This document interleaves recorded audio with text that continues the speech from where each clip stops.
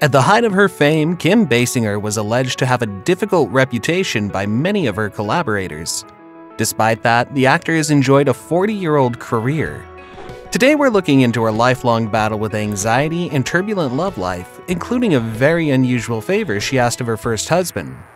Hop in and put your seatbelts on, this ride is about to start. One of the often cited pieces of evidence for Kim Basinger's reputation was the long-standing rumor that she would only wash her hair with bottles of Evian water. The story came to be with Premiere Magazine's coverage of the marrying man that she was shooting and falling in love with, Alec Baldwin, and continued for years afterwards. I love you. I love you too. The on-set sources were more than happy to provide additional examples of Basinger's various indulgences. For instance, the actor was said to have her own umbrella holder on set to help her stay shaded. Not only that, but he also acted as the de facto gatekeeper for anyone approaching her trailer. It was kind of funny because I'm the low man on the totem pole and I have to go up to one of the producers and say, "She doesn't want you knocking on her door," he said at the time.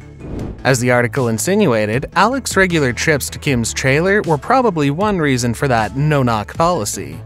From the beginning, Basinger maintained her own schedule, frequently arriving to set late and holding up scenes with specific requests.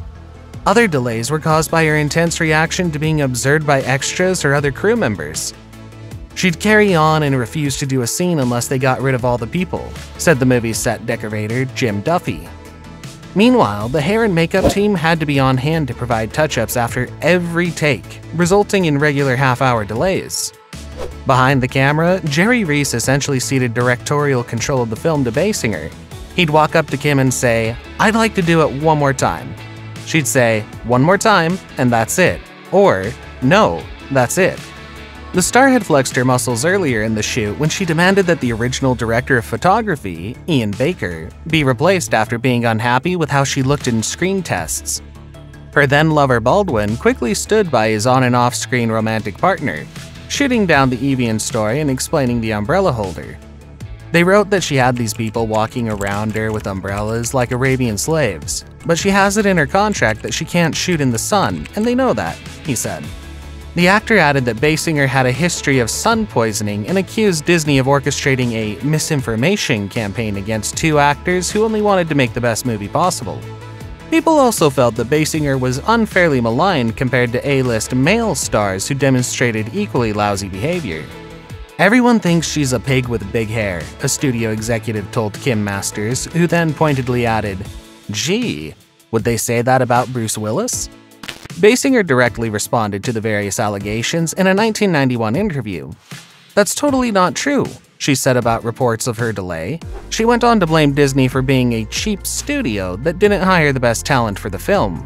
She also called out the film industry for routinely undervaluing female movie stars. "It's a male world. When it comes to this issue of money, you can't stand up and yell, 'We want the money that Arnold makes.'"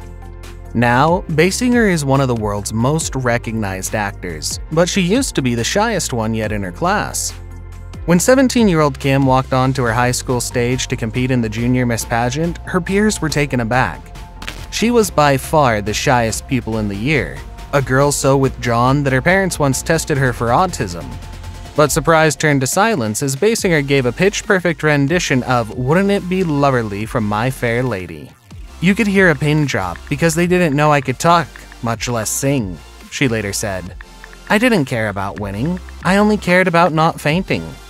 Despite her misgivings, she won the pageant in 1970 in Georgia, Atlanta. Within a year, Kim had signed with the Ford modeling agency in New York, setting in motion a career that's lasted 4 decades. And so I actually lived 2 lives when I was in New York. I modeled in the daytime, as I always say, and at night I sang in the village. Her mother, Anne, was a model and actor, and her father, Donald, was a musician. Yet Basinger, the third child of 5 siblings, shared none of their confidence as performers. Cripplingly shy, she would even slink off alone at her own birthday parties. Moving to New York in 1971 to model did little to bring her out of her shell. She was totally innocent about the ways of the world, agency owner Eileen Ford revealed later to Rolling Stone magazine. So uncomfortable looking at yourself. Yeah. Do you think you're in the right line of work? Basinger was soon earning $1,000 a day, but she really wanted to act. So, for 3 years, she studied in her spare time at the neighborhood playhouse in New York. In 1976, she and her then-boyfriend moved to LA, stopping at one point to toss her modeling portfolio into the East River. Within 2 weeks, Basinger was booked to appear on Starsky and Hutch. More bit parts followed until, 2 years later, she was offered a regular role on Charlie's Angels. Surprising everyone, she turned it down, favoring starring in Katie, Portrait of a Centerfold. Basinger saw it as a stepping stone to the big screen, and the risk paid off as she landed her first cinematic role in Hard Country. Although the movie was a commercial flop, it was on set that she met her first husband, makeup artist Ron Snyder. Snyder was a Hollywood name himself. His father was Marilyn Monroe's makeup artist. It soon became apparent that there was a strong sense of competition between the pair to be the star in their relationship. In 1998 memoir Longer Than Forever, Snyder revealed that Basinger announced the day after their wedding that she wanted him to change his surname to begin with a letter that matched hers. "I was speechless," he wrote. And yet he did it, changing the surname to Britton to keep her happy. Whoa. Within months, Snyder had given up his career to accompany his wife on film sets, in part so that they could be together, but also because she suffered from panic attacks. Basinger had been experiencing them since the age of 27 when they suddenly began while out shopping. The actor didn't leave her house for 6 months after that. Kim continued to summon up the necessary confidence to be on stage, but she struggled to replicate that in real life. "You'd think with all the magazines and sexy stuff I've done that it's a huge part of me, but it's all a pretense," she once revealed. Throughout the 80s, Basinger's career went from strength to strength. In 1983, she landed the role of Bond girl in Never Say Never Again and also appeared in Playboy. Both jobs catapulted her into Hollywood's hottest new sex symbol list, with frequent comparisons to Marilyn Monroe and Brigitte Bardot. No surprise, Kim was top of British director Adrian Lyne's wish list to star in his new film, 9½ Weeks. The movie, about a woman both sexually awakened and pushed to the brink by her new lover, was notorious even before the cameras started rolling. It was primed to be one of the most sexually graphic, mainstream movies ever made. Though that didn't bother Basinger, who again saw it as a vehicle to greater things. American audiences were shown an edited version that bombed at the box office, but the full-length film earned $100 million globally. Basinger's marriage to Britton ended just as 9½ Weeks came out in 1986. "I emotionally neglected Ron for a whole year," she said. While their divorce was being finalized, she dated producer John Peters, but their affair ended when she starred as reporter Vicky Vale in Batman in 1989. "Let me tell you. You invited me out, we went to dinner, I thought we felt something, and I trusted you, and I even slept with you. I can't believe I did that. And then you wouldn't return my phone calls? You must be some kind of jerk." Look, you're a real nice girl and I like you a lot, but for right now, shut up. Kim was introduced to Prince, who produced the soundtrack, and was stunned. She fell in love with the late star just before meeting her future ex-husband, Alec Baldwin. To outsiders, their relationship seemed unlikely, but they found common ground in being shy, private people who loathed industry events. Reportedly, Basinger even gave up Hollywood and moved to Minneapolis to be with Prince. Not only that, but at the time, they made a never-released album, Hollywood Affair, including the single Color of Sex, on which Kim raps, "I like the way you make me feel."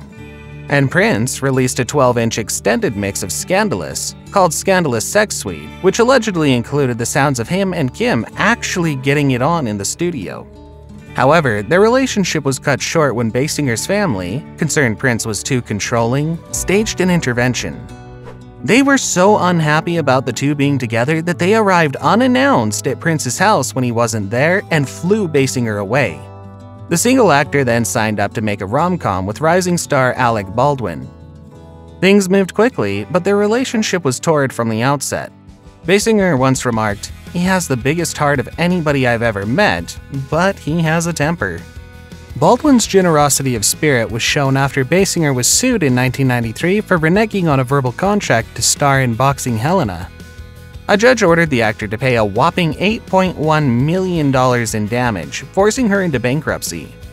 Baldwin offered to give her the money, which she declined, but she did accept his marriage proposal and they wed 6 weeks later. Their daughter Ireland was born in 1995, and Basinger returned to work 2 years later for her most successful role to date, Lynn Bracken in LA Confidential. Merry Christmas. Merry Christmas. Merry Christmas to you, officer. Her performance won her an Oscar, Golden Globe, and SAG Award for Best Supporting Actress. If anyone has a dream out there, just know that I'm living proof that they do come true. She was at the top of her game career-wise, but behind the scenes, the stress of a turbulent relationship was taking its toll. Baldwin's temper and Basinger's anxiety made the marriage intolerable, and they split in 2001. A bitter and lengthy custody battle followed, and the exes remained at loggerheads for years. Basinger's only film of note in 10 years from 2002 was 8 Mile, in which she played Eminem's mother. In 2016, Kim made a comeback when she reunited with LA Confidential co-star Russell Crowe in The Nice Guys. Now the star is off her anti-anxiety medication and living her best life. "I didn't want to live on drugs. I wanted to face everything that I was afraid of," she said. "Now I enjoy life."